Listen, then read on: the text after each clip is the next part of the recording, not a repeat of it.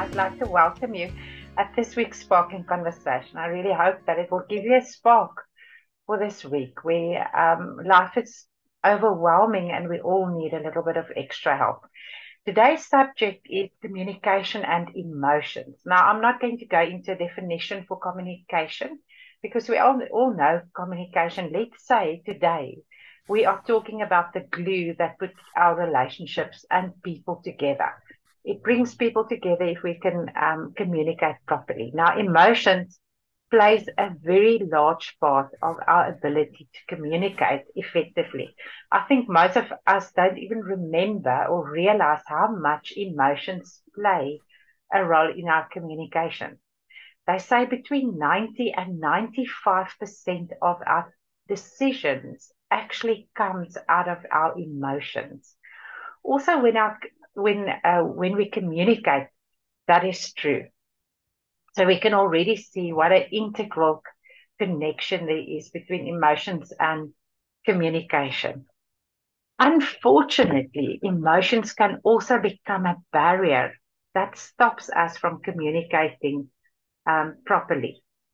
The meaning of emotional, so we talk about emotional barriers that is part of our communication that we must make sure we can get out of our way. So emotional barriers is a mental limitation that prevents us from communicating properly. It stops us from communicating our thoughts and feelings, but also the information that we want to share. And it stops us from being our authentic self. You can probably think of a moment where you communicated, where your emotions got the better part of you and you struggled to communicate it. Maybe you were overwhelmed by your emotions and you couldn't convey exactly what you meant. There are various types of emotional barriers. I chose three for today: anger, pride, and anxiety. Now, I almost don't have to say anything.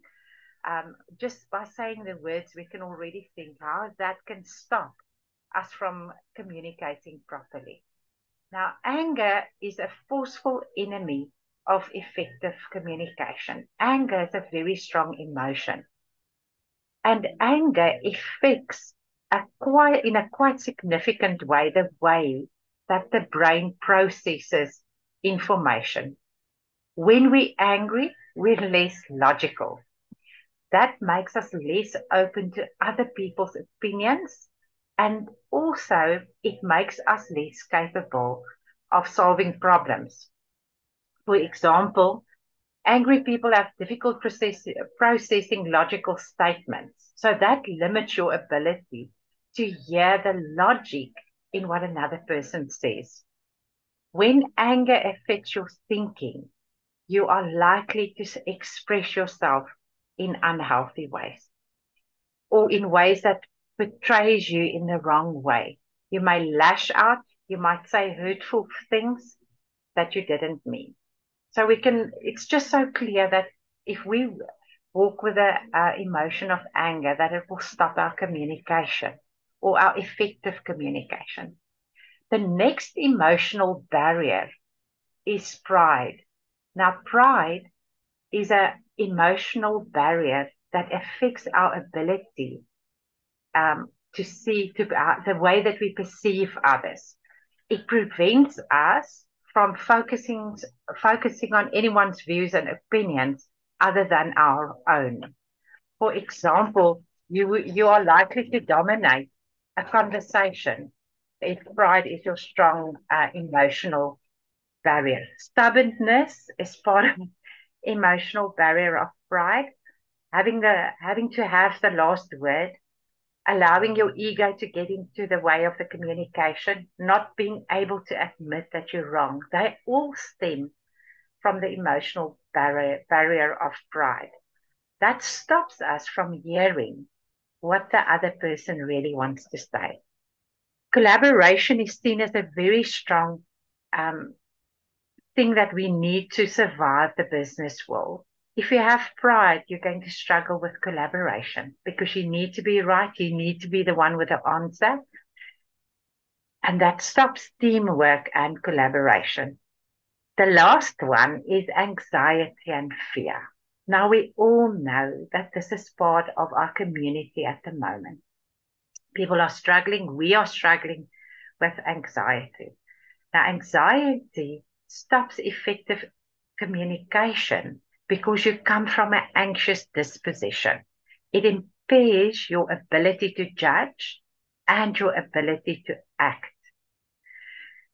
It has a negative impact on that part of your brain that manages creativity and communication skills. For example, your constant worries can hinder your ability to concentrate on the information that you are giving or receiving. So if we say that emotional barriers can stop our communication, what can we do about it? What is the steps? How do I deal with my emotional barriers? The first thing is become aware of what your emotional barrier is. Get in touch with your emotions. Know what you are feeling. Know what the triggers are for your specific emotions. The second thing that you can do is if you find that your emotions are too strong, is remove yourself. When your emotions are running too high and you experience that it's stopping you from communicating properly.